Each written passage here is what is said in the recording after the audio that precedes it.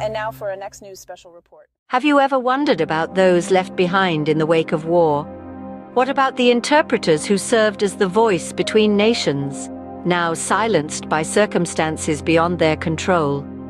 Today, we delve into the plight of those interpreters left behind in Afghanistan following the United States withdrawal.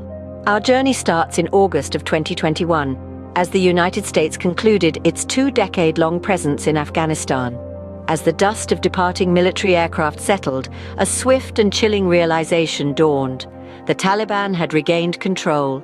For many US veterans, this marked an ending steeped in frustration and disappointment. But it was the fate of their Afghan allies, the interpreters and support personnel, that stirred deep concerns.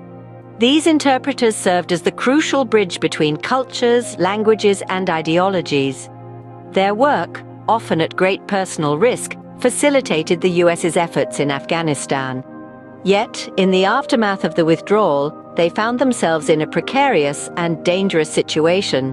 The Taliban's rapid gains left these allies vulnerable, their lives hanging in a balance that seemed to tilt ominously towards danger with each passing day. As we move forward to August of 2022, a year after the US pullout, the struggle to evacuate those left behind continues, largely unnoticed by the world. Mike Turber, a former senior intelligence analyst and now a security consultant as well as an investigative journalist with 5x5 News, emphasizes this ongoing struggle. According to Turber, the war's abrupt end made it impossible to evacuate everyone in time, leaving many trapped in a country now under the Taliban's control. The impact of this control has been stark and brutal. Reports of executions, amputations, and widespread abuse of women are rampant, painting a grim picture of life under the Taliban. Yet despite these horrifying conditions, the evacuation of those left behind seems to have slipped from global consciousness. But not everyone has turned a blind eye.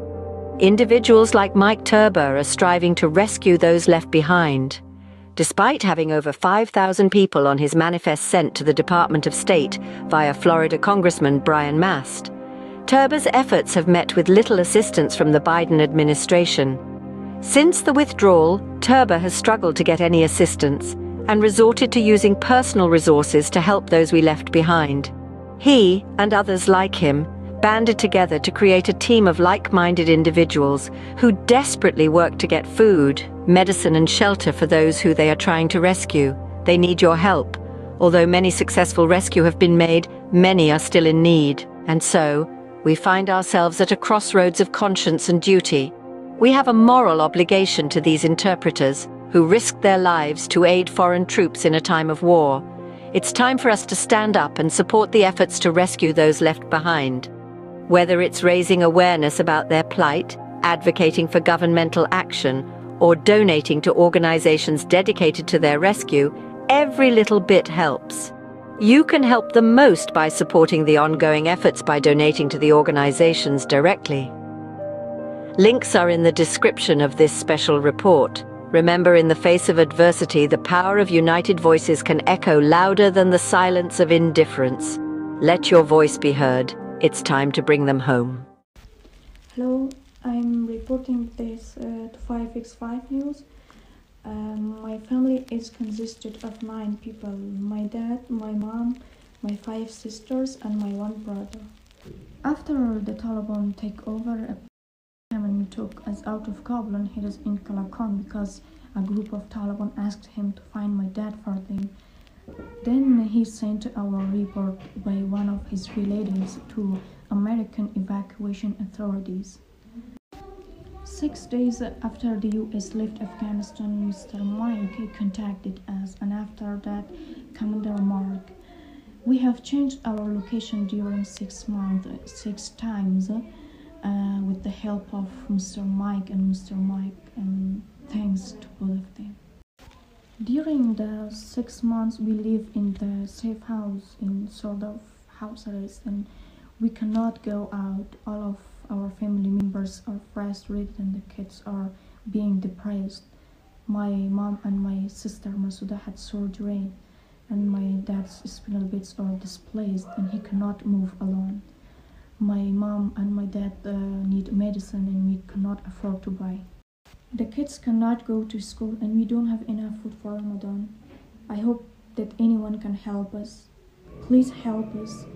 We need urgent assistance to be evacuated from Afghanistan as soon as possible. Worth to say that we live in a very bad circumstances because Taliban are after my dad, me and Mike, please help us. Hello everybody, I'm an Afghan girl and I'm delivering this report to 5x5 News.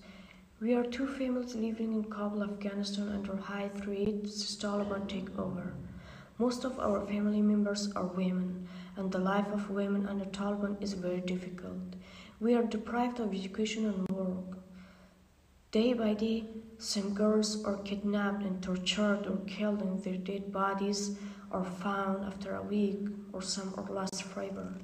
The fundamental rights of women and human rights are widely violated.